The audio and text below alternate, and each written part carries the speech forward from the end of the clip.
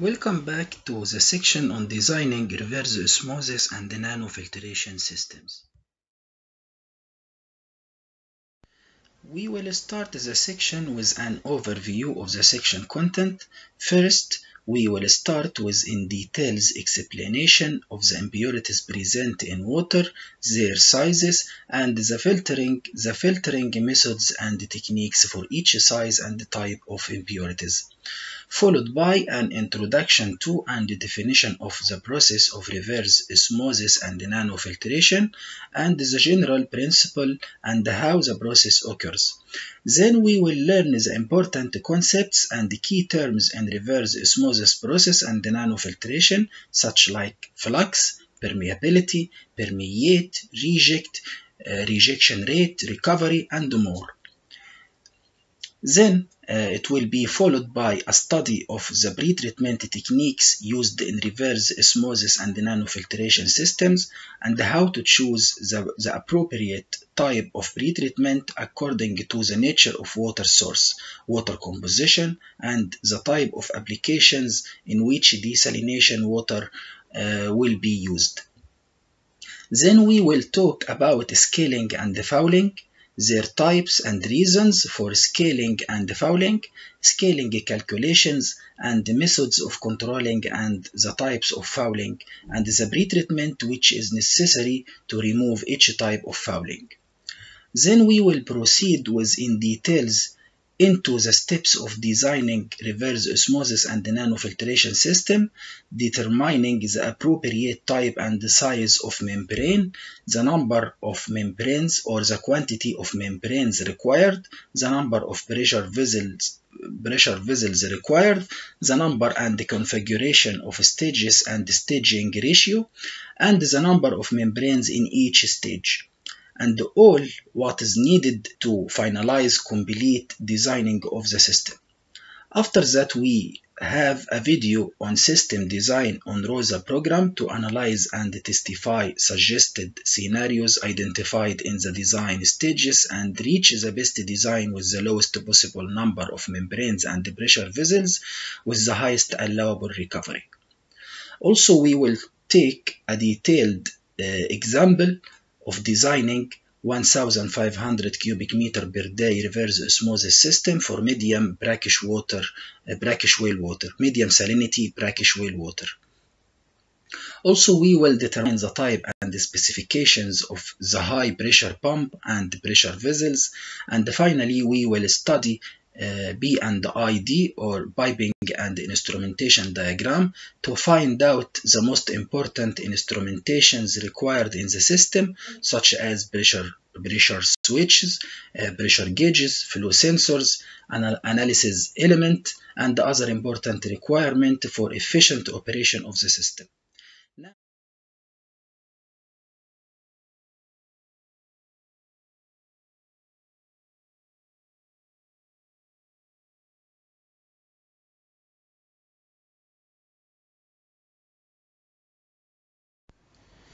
Impurities in water. The size of different types of impurities in water and the appropriate and the possible treatment methods and techniques for these impurities must be known. The impurities differ in terms of size and also in terms of nature or their forms in water. Some impurities are dissolved and some are undissolved. Dissolved impurities may be organic like sugar and inorganic like positive ions, negative ions, and neutral such as silica and carbon dioxide. And there are suspended undissolved impurities such as silt, colloidal matters, and mineral oxides such as iron and manganese oxides. Regarding the size of the impurities, they vary in wide range of sizes, starting from less than nanometer, 1 nanometer, and micron, up to more than millimeters. Let's take examples of impurities and suitable treatment techniques. As shown in the table, the non-impurities size starts from 0.1 nanometer for monovalent soluble salts like sodium, potassium, chloride, and small molecular weight organic materials. For this type of impurities, reverse osmosis technology is the ideal technique for removal. Also, the deionizer or resin ion exchanger can remove dissolved inorganic salts, but it cannot remove dissolved organic matters.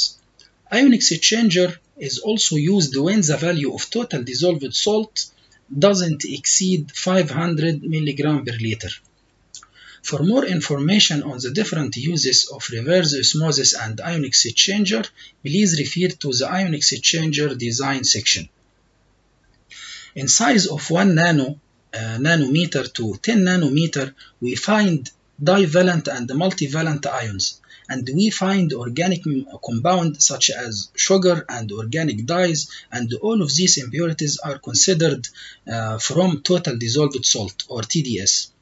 Some of them are organic like sugar, and some are inorganic like negative and positive and neutral ions. Besides reverse osmosis and nanofiltration is used also to remove these impurities.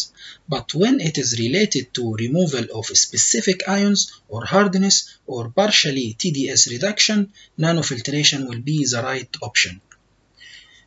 Impurities ranging in size from about 10 nanometers and above, such as viruses, small colloidals, such as silica colloidals, various types of proteins, and other colloidals, such as smoke compound, soap, and detergent, can be removed using reverse osmosis nanofiltration technology, but also can be removed using ultrafiltration, either polymeric membranes or ceramic membranes. There are wide range of pores size in these membranes, as we will know later. Depending on pore size, they can be used either as ultrafiltration system or microfiltration system.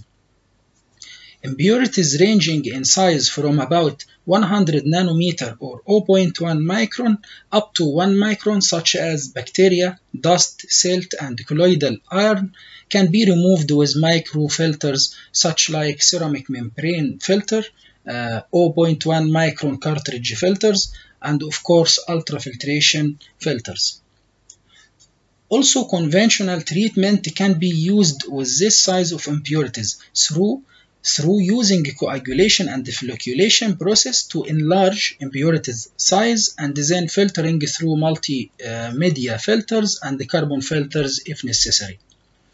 In the case of existing of high levels of suspended impurities, whether they have a size greater than 1 micron or less than 1 micron, it is preferable to use a tank for sedimentation tank after coagulation and flocculation process to protect multimedia filters from high levels of impurities and rapid performance degradation, and reduce water losses in the backwash process by decreasing the backwash frequency.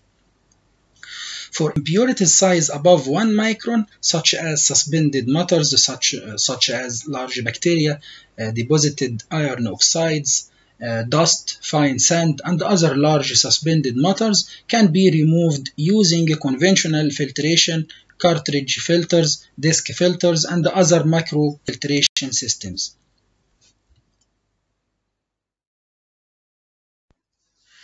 The most common type of filtration is conventional filtration, which mainly depends on filtering through layers of sand and anthracite to remove impurities that are larger than 1 micron. Therefore, it is called microfiltration, but it can be developed for using in removal impurities with size less than 1 micron by using a coagulation and flocculation process, or one of them only, and then filtration through the traditional filtration on the surface of sand or multimedia layers. Also, in case of increasing the level of impurities significantly, this may lead to clogging of sand and multimedia layers faster, and the need for frequent backwashing will increase. Sedimentation tank can be used to allow settlement and retaining of impurities in the bottom of tank and disposal them before water is fed to the filters.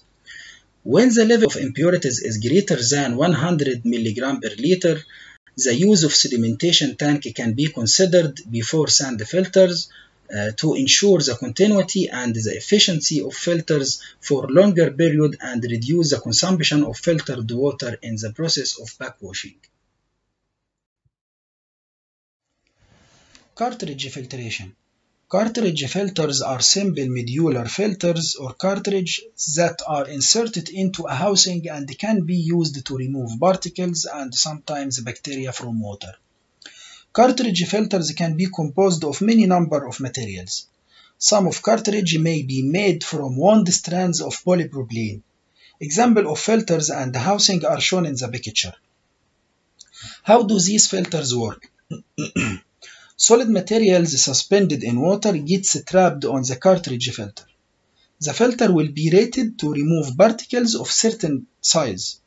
A typical choice would be 5 and 1 micron filters. But the exact choice depends on the quality of the feed water and the substances that need to be removed. The filter should be clearly marked with its size rating. As we said, size of cartridge depends on water quality and what impurities you want to remove. Removing bacteria, you can use 0.1 micron cartridge filter, and the typical choice for water treatment and RO plant is 5 micron. And 1 micron cartridge filter is recommended when there is colloidal silica is present in water and wanted to be removed. It is necessary to make sure that the filters are correctly sized for the flow of water you require. Otherwise, the flow and the system pressure will be dropped quickly.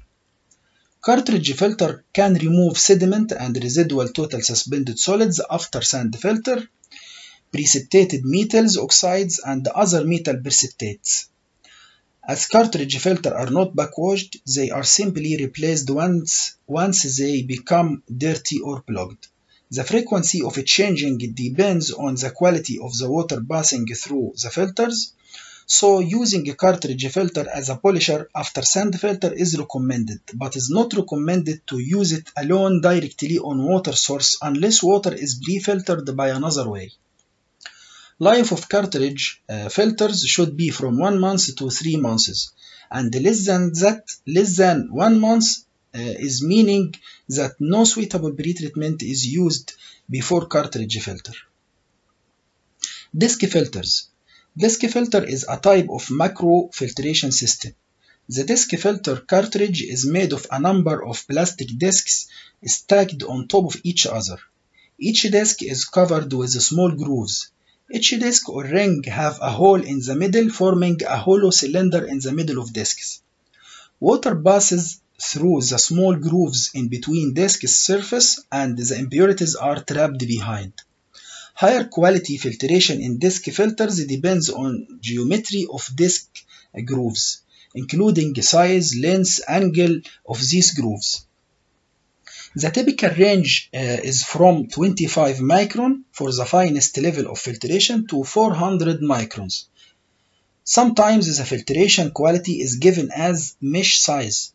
Use online converter to convert from mesh to micron or milli. Also, I will attach a table for conversion between mesh and millimeter.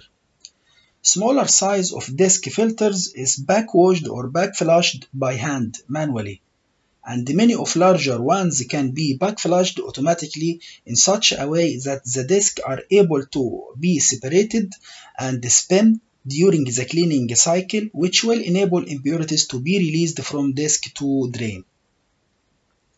One advantage that disc filters has over the media filtration is that disc filters can be backflushed more quickly with less flush water. Also, latest researches show that we can use coagulation and flocculation to enlarge impurities size to the range of micron scale in order to be removed by disc filtration.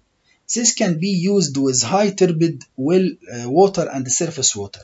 We use coagulation followed by flocculation before disc filters. Nowadays, using disc filtration followed by ultrafiltration is highly recommended over conventional filtration in terms of water quality and reliability. But of course, this system is costlier than conventional filtration. Self-cleaning filters. Self-cleaning filters or self-cleaning strainer is a type of water filters which uses system pressure to clean itself.